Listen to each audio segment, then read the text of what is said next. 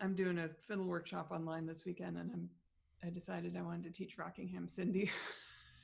And I was like, all right, Rockingham Cindy, that's a good tune everyone should know, and that's a good one for jam Yeah, but sessions. boy, And then once I started like really trying to be like, okay, well, how am I going to teach this? And in order to do that, then I'm going back and listening to Tommy Jarrell and Kirk Sutphin, and then I'm like totally having a meltdown about it because I'm just like, it's you impossible. realize, yeah, well, yeah. Everybody thinks that's just a simple little tune, but Oh it's my like god, there is all manner of shit on in there inside of it that is it is so profound. It's crazy.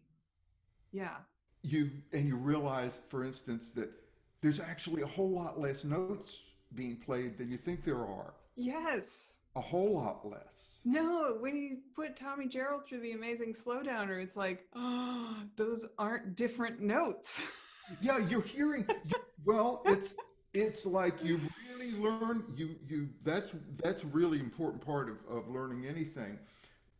Most of what our brain works on our sensory input is trashing most of what we put into it. Your senses are taking in way too much, and so you have to figure out, okay, what do I expect?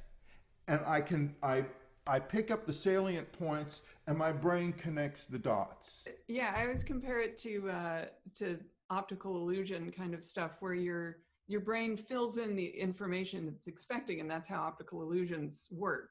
Oh my god, I run into that all the time with music stuff where you hear something and you really think you're hearing one thing, and then Yeah, and it's like, when you dig in, how you're like, come when I whoa. play, yeah, how come when I play that it sounds rinky dink, but whoever it is, they play the same thing, and it just knocks your socks off. And not only that, you listen to it again and you realize they're not playing nearly as much as I'm playing either.